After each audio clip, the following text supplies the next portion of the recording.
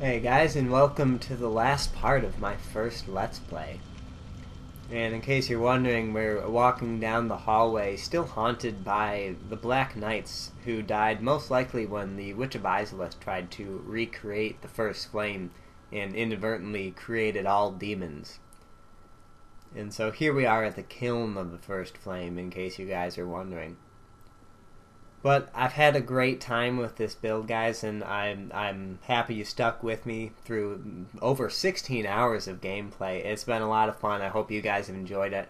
And I just want to thank all you guys who have liked my videos and commented, and you guys who are subscribed to me. I really appreciate it. This series wouldn't have happened without you guys, frankly. So I want to thank you for that.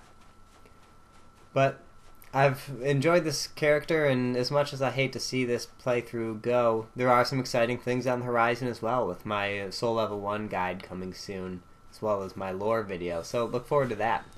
But for now, with this character, I wanted to address the idea of killing all your friends at the end of the game and how that would affect your character. So I did a bit of role playing here, and you guys will see it's a bit of a bitter ending. But I hope you guys enjoy it, and I'll see you around.